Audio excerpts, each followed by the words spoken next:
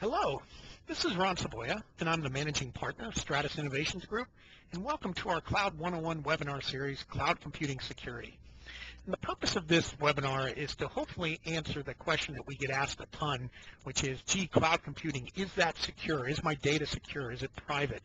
And we hope that this webinar can answer that at a high level, let you feel a little more comfortable about what the security model is, and to be comfortable that your data is secure and private in a cloud environment. So let's begin. So if you think about, as you're thinking about cloud security, it's important to understand, how organizations use technologies and why do they use technology.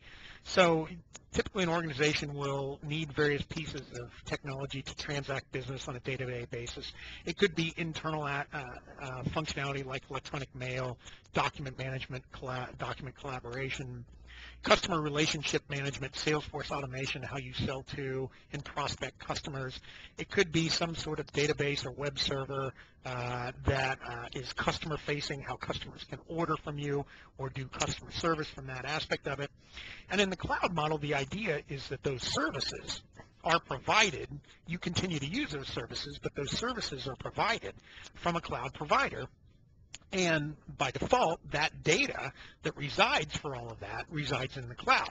So then the question, of course, is that data secure? So let's cover what those levels, different levels of security are that cloud providers provide. At the lowest level, what you'll see is from a data center facility security, which is, who can physically get into that data center.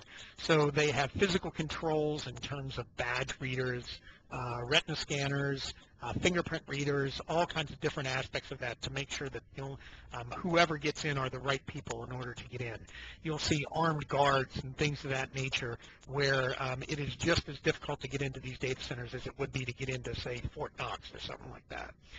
Access controls on once you're into the environment, who can access what areas, as well as who can virtually access what data from that aspect of it. Constant video surveillance within the data center and exterior to the data center as well. And also significant background checks are done on the data center operational personnel to make sure that there are no issues with potentially any operators creating issues from that nature. So the next level up, if you're thinking about cloud security, is at the network level. So the data is traversing across the internet, and the network at this level then is the internet. So what is the security level that exists at that level? Working your way from the outside of the organization in, they have physical devices called edge routers. And the purpose of the edge router is to kind of hide all of the hardware, all of the functionality that is residing in the data centers, kind of hiding that and keeping that out of the snooping eyes of people that are trying to do some bad things to the environment. So we'll implement edge routers to kind of implement that. The next level of layer of security, if you will, they have multiple layers of firewalls.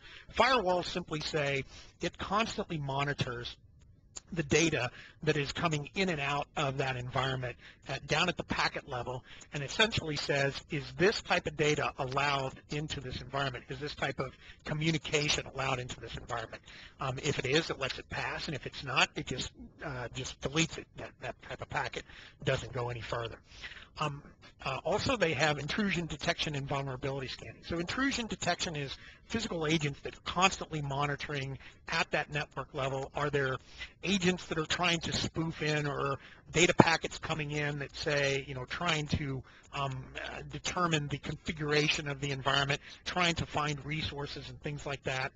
So there are agents that are constantly running that are, if they detect any of this, they fire up an alert and say, hey, want to make sure you're aware of this, and that way the operations team can dive in very, very quickly about what that intrusion is.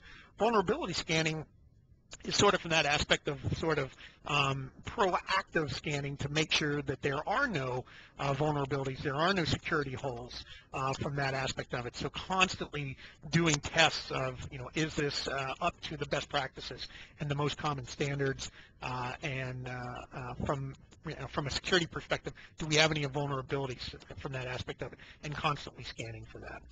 The next level is basically that channel that data resides or basically travels over is encrypted, and it's encrypted on both sides. So you do this on a day-to-day basis today, and you use that same technology today when you're doing online banking or bill pay. Or do any of your wealth management sites or anything of that nature. So the encryption is there's a key that the service server will have, that any data that is being sent from the server or received to the server, that data is encrypted with a key that these servers have and that these clients have, and that key de-encrypts data so that only the client and only the server can really read what exactly that data is. If someone was to jump into the middle of that communication back and forth, the data even if they were able to obtain the data, what they would see is a hodgepodge mess of data bits, because it really doesn't mean anything because it's encrypted. And then finally, you'll see dual-factor authentication, which is essentially not only do I use login ID and password, I might use a fingerprint read, I may use a badge with a PIN. There's all kinds of different ways of doing dual-factor authentication. So a different level at the network level to ensure that the person that is accessing this has authorization to do so. At the next level, you'll see the security level from an operating system and application level. And Microsoft has done, in my opinion, a really, really good job of this in a piece of technology called directory federation.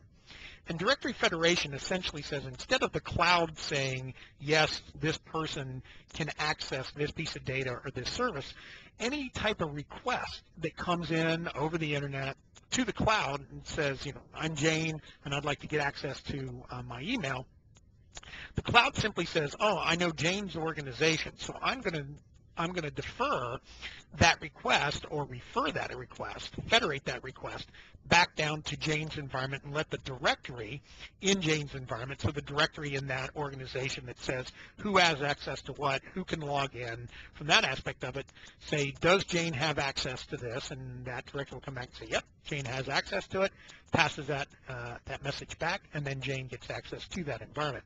So you're going to see a lot more coming out in this fashion from directory federation. It's providing a significant level of functionality and providing a tremendous level of security, because it's deferring back to your environment of providing that security, as opposed to putting a copy of accounts and access control in the cloud.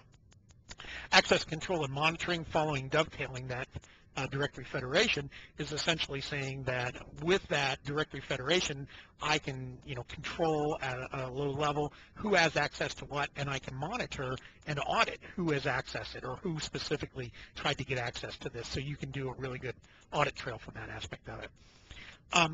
Finally, also the cloud providers have done a really good job from a malware and anti-malware and anti-spam perspective of keeping what's called the signatures up to date, so that any of the latest pieces of malware being viruses, any of the latest malware signatures, or any of the new spam techniques, all of that is being addressed really, really quickly and in a real robust way by these cloud providers, and making sure that that environment is constantly being updated every day for any of the new threats and new spam techniques. Patch and configuration management. Of the organizations that the enterprise organizations that we've consulted to over the past many, many years, the single biggest issue that causes security breaches, or has the potential to cause security breaches in these enterprise environments, is due to patch and configuration management. Patch management is simply saying that there is a security patch that has become available because this potential security hole was found, and we need to update this operating system or this application as quickly as possible. And so patch management is just simply saying, when I get the patch, I make sure I get that deployed so that that security hole is closed up. Configuration management is all around that server. I'm only going to let certain type of services run on it. If it's a web server, I'm only going to do web serving, but I'm not going to have print servers running, and I'm not going to have file and print servers running. So you shut down the various pieces and parts of that server you don't need, and from a configuration perspective. So the net is, that the cloud providers are really implementing best-in-class and best practices around patch and configuration management so that they dramatically reduce the probability of having a security hole in their environment. And then finally, secure engineering, you're seeing the cloud providers doing a much, much better job in the engineering up front. So the best way to ensure a secure environment starts by when you develop, from an application development perspective, of the applications and the servers themselves. So Microsoft has implemented something called SDL, or Software or Security Development Lifecycle, that essentially says when they're developing a server product, an operating system, what are the tools and techniques and processes and frameworks that they can use to dramatically reduce the risk that that piece of software has a security hole in it. So if you eliminate all the security holes or get as close to eliminating them as possible, you've done a really good job in improving the security. And then finally, at the data level, dovetailing on that directory level type of aspect of it, you have access control lists. Who has permission to access this piece of data?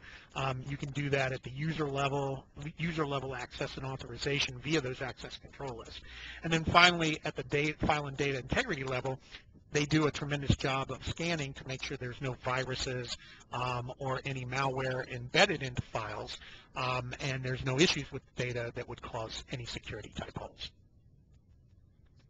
So the net is, if you think about it, these organizations are investing a significant amount of capital up front, where they're investing at least $500 million or more of investments to ensure the security and privacy of your data.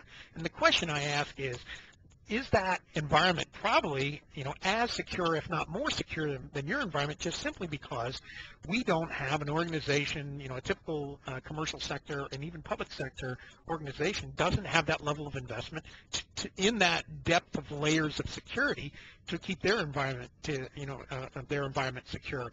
So based off of that, it's typically, you'll see with that level of security is probably as good, or if not better, than what you can provide.